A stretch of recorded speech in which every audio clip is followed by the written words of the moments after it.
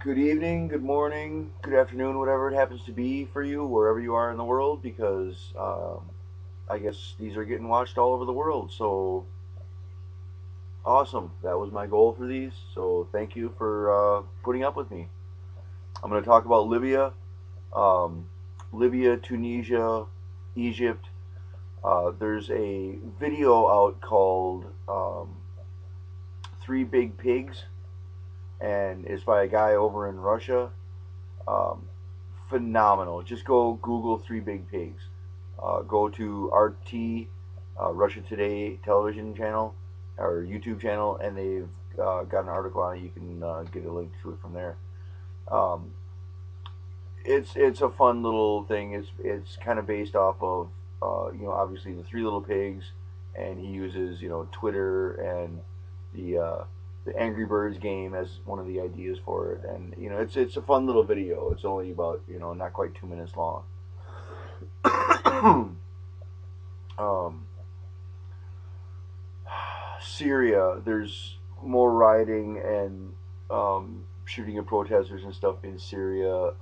Saudi Arabia has been okay to basically invade Bahrain. Oh, let me guess, that would be because the Fifth Fleet is over there. No, couldn't be that. Yemen, the Ivory Coast. Oh my God, if you don't know what's going on with the Ivory Coast, you need to go and I'm not going to tell you to go and look at the pictures because I have not personally gotten up the stomach to go and look at them because I'm not scared of a little bit of gore, you know, Hostel, some of those movies like that. Not the big deal because I know it's a movie. The problem is that when you're seeing some of these pictures and you know that it's real, that was a human being that some of these things were done to. There's a difference there, and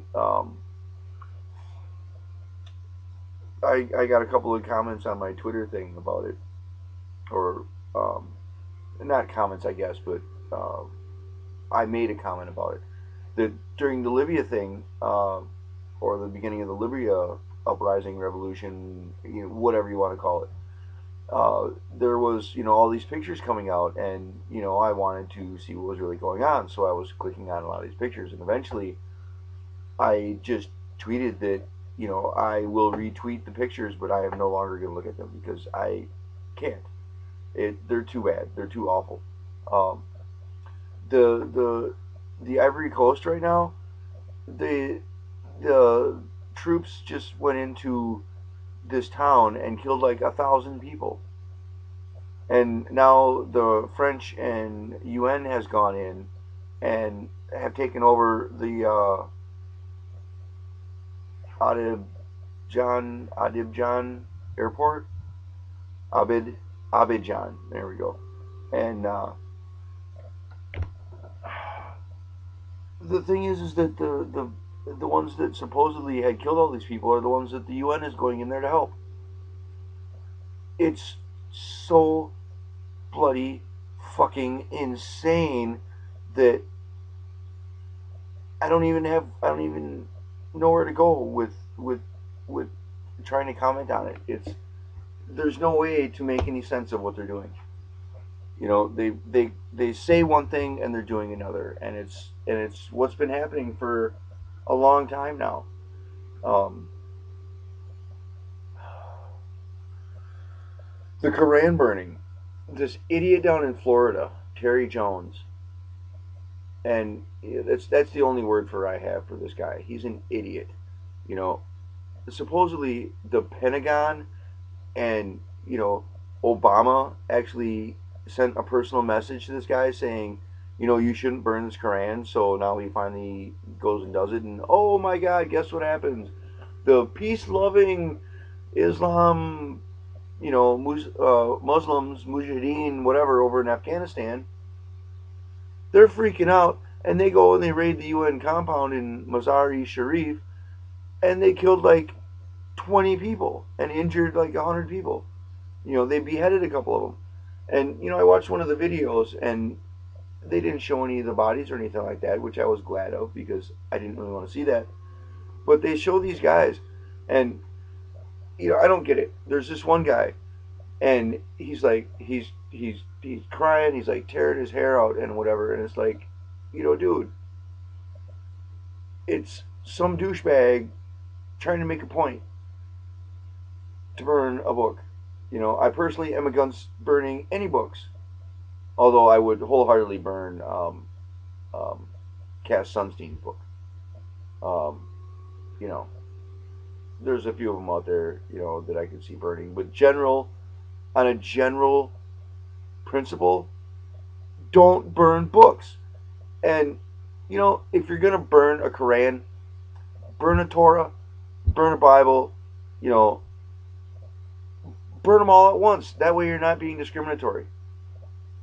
But if you're not going to do that, then don't do any of them. You know, I personally don't agree with a lot of things that are written in the Quran. I personally don't agree with some of the things that are written or interpreted from the Torah. I personally don't believe some of the things that are written or interpreted to be in the Bible. That doesn't mean that I think that there should be, burned or banned.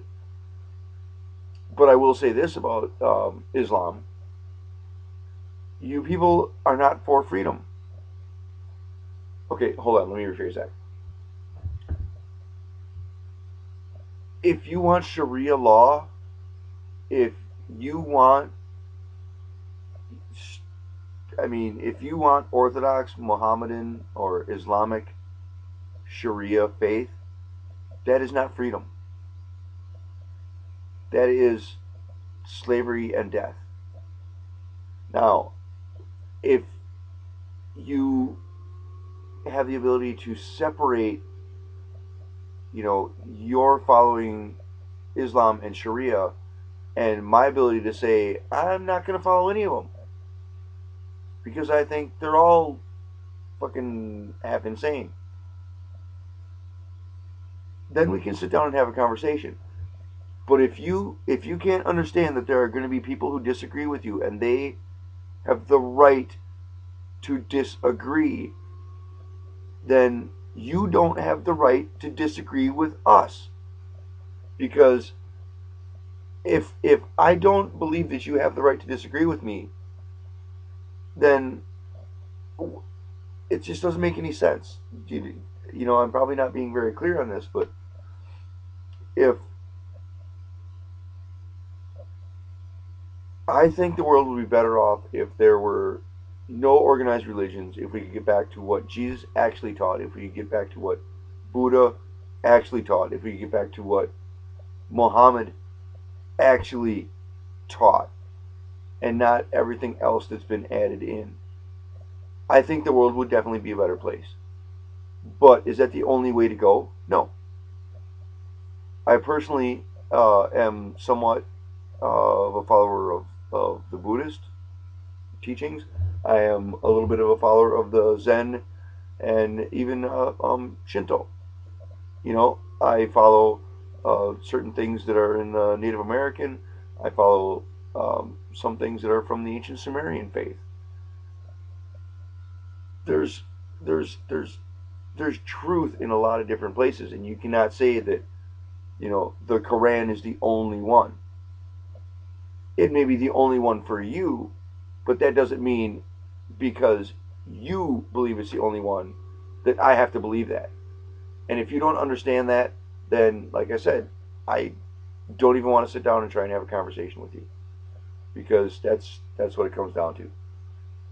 Now, like I said, if you can understand that and you can sit down and say, all right, I disagree with you, but that's all there is to it. I can't force you to change your mind, and then again, you can't force me to change my mind. That's the way it should be. We should be able to sit down and discuss our differences and say, I don't agree with you, but I'm not going to try to force you to believe what I believe, regardless of what it is that I believe. Because that's liberty, that's freedom, you know. And I did a video, liberty versus freedom, and if you wanna go and check that out, I think I put part of this that I'm trying to explain into perspective in that video. So um,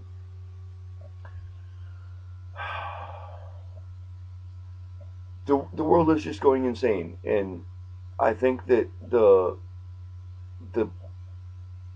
the powers that be, quote unquote, um, the people who manipulate money and governments, I think they want this chaos. They need this chaos because if there's not this chaos, then we can stop and think about what's going on and we can organize and we can sit down and we can say, all right, food prices are going through the roof, gas prices are going through the roof. Why? What is the thing that is making all this happen? And what it comes down to, it is the fact that the Federal Reserves and the central banks are simply just printing money out of nothing, and they're just shoveling it out the door. But it's not getting anywhere past their buddies in the other banks. And if you don't believe that, go look at the stories on where the bailout money went to. Go look at what happened with the the discount borrowers window at the Fed and all the money that went to foreign corporations and banks. 73 loans to the Libyan National Bank. Seriously, 73 loans. Why? You know, um, I'm at a loss really where to go with any other analysis on this right now. So I'm just going to recommend you go and check out Webster Tarpley, World Crisis Radio. Check out Rents, check out Infowars, and just read everything, listen to everyone, and make up your own mind. You know, uh, Twitter, go on Twitter and just you know